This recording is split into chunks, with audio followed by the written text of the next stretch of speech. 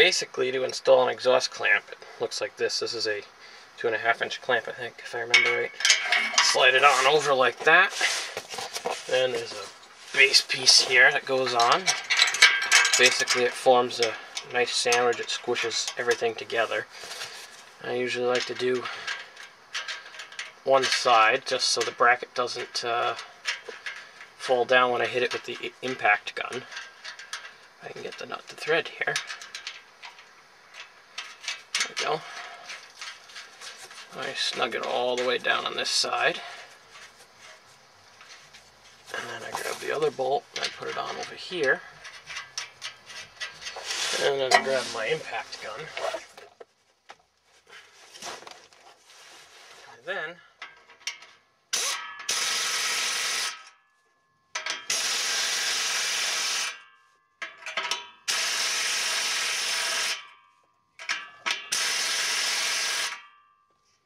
crimp the whole thing together.